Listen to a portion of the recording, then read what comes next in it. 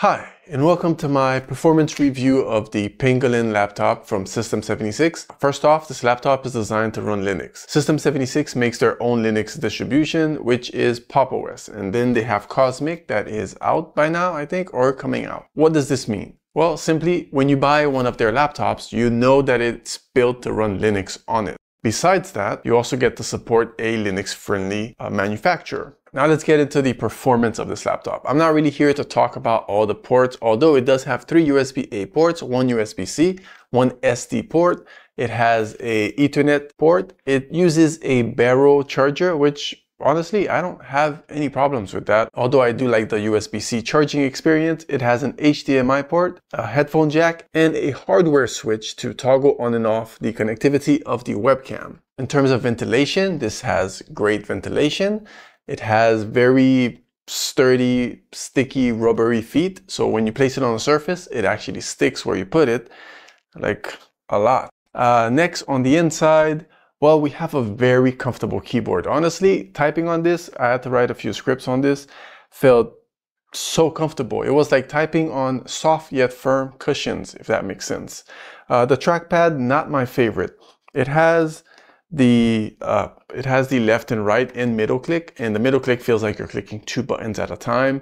I personally just use tapping, or if I click, I leave it to the amount of fingers you use to click. So the trackpad, not the biggest thing. I use the trackpad. I don't use a mouse really. And if I'm drawing, or use a graphics tablet. But other than that, the trackpad actually works. Like, it wasn't a horrible experience, just a personal little thing with clicking. When it comes to the display, it has a beautiful 1080p 16:9 matte finish display. The colors are very vibrant. The brightness goes up to a decent amount, or satisfying amount. The speakers sound good. I believe these are the speakers down here, but yet they still sound good. Now, when it comes to hardware, it's rocking an AMD Ryzon 7 7840U. It has 8 cores and 16 threads and goes up to 5.10 gigahertz. It comes with a default 32 gigs of RAM soldered to the board, if I'm not mistaken, and 32 gigs of RAM does feel like a solid amount of RAM to have soldered to the board. We have the power brick, which is a 90 watts power brick, and well, it's not that big, honestly. It is bigger than my current laptop power brick, but not much to say about the power brick. It's a standard one and charges your laptop. If you have a USB-C charger that delivers 90 watts, then you can just use that instead. Now, in terms of performance, I have edited some of the videos that you've seen on the channel using the Pangolin, and sometimes it's not even about editing on the Pangolin. It's after I carry my laptop around, I do all my edits, then it's time to render, and my projects end up sometimes being a little heavy. What I'll do is put all of my files onto a hard drive, pass it on to the System76, and then I can finish editing and rendering in a breeze.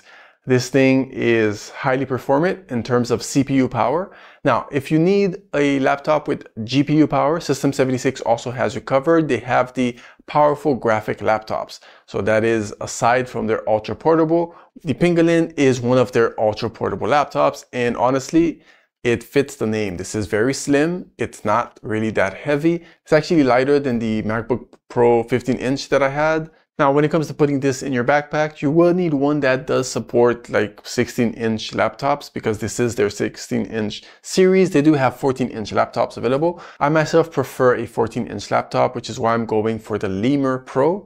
Quick disclaimer, this video is not sponsored by System76. I reached out to them, and after a back and forth, they agreed to send me this laptop for a review. I really wanted to get my hands on one of their laptops and see just how it feels to have a laptop that is built to run Linux. And honestly, it feels amazing. Knowing that everything just works out of the box, it's been a very, very pleasant experience.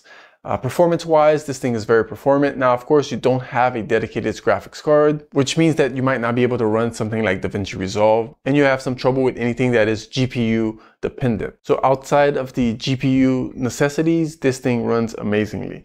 It has all the ports that one could need, I think so. So USB-A, HDMI, USB-C, headphone jack, you have the micro SD card, and the Ethernet. You also have the Kensington lock, if ever you need that for something. It's easy to open so that you can go ahead and do any tweaks on the inside. You have a little patch in the back, which, if I'm not mistaken, is so that you can add additional storage.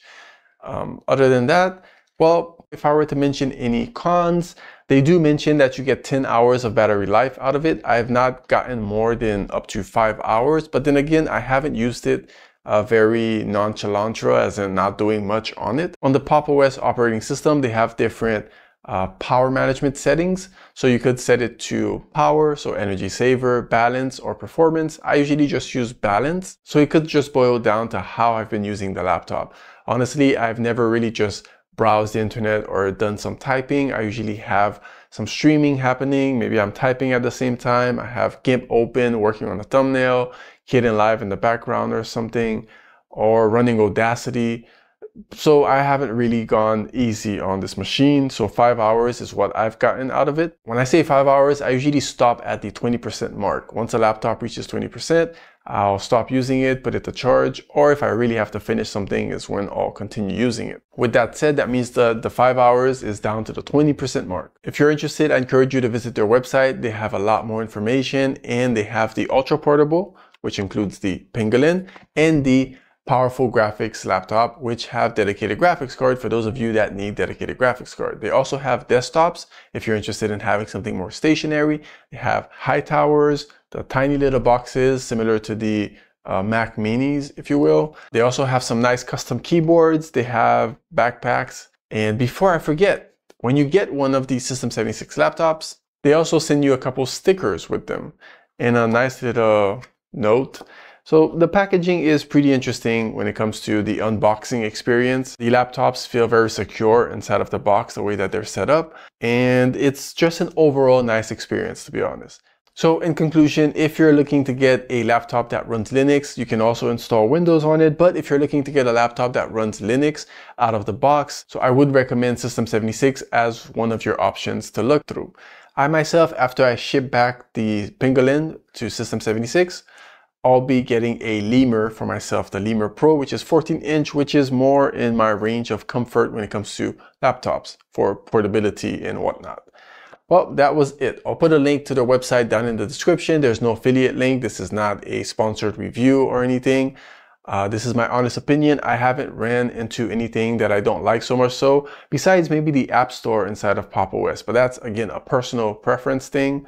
Their operating system works very nice. It's a GNOME-like system, you could say. I personally run Linux Mint, but the OS did not get in the way of my work. Matter of fact, it kind of convenienced me a bit with some of the features that they have there in the performance modes. So from battery saver, balance, and performance. Well, that is it for my review of the System76 Pangolin laptop. If you're interested, link in the description, go check them out. Great laptop, and